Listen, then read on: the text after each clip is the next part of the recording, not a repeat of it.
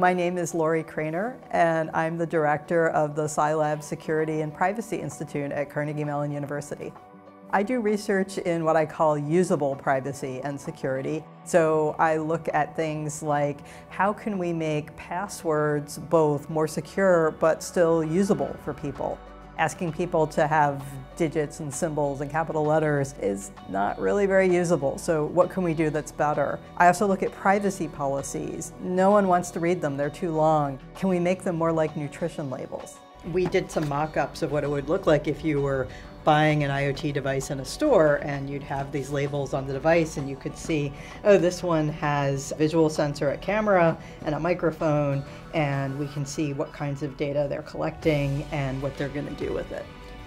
We've had this vision for over 2 decades at this point that it would be much better if your computer could read privacy policies for you and do things automatically to protect your privacy.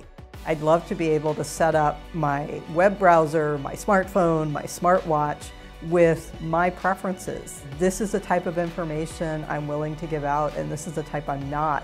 Once we set it up, it would be great if we could then go through the world and have our devices just negotiate with websites, with IoT devices in our environment, and take care of all of that automatically for us. We need ways of propagating secure systems rather than insecure systems at scale. What I've always loved about CMU is just how collaborative and interdisciplinary it is. I have appointments in multiple departments. I collaborate with people in multiple departments and colleges. I even co-advise students across college boundaries. And CMU is a place where all of that just happens naturally.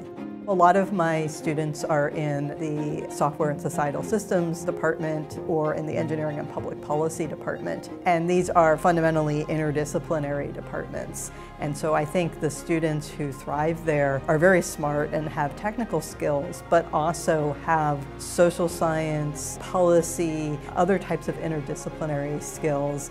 And they're also students who really want to make a difference in the world. There are a lot of potential futures where technology could be used very badly, but I am hopeful that with the smart people that we have working on trying to do better and trying to think through how to use technology for good, that we will be able to have a future where technology is used for good. Usable and practical security and privacy is what's next in computer science.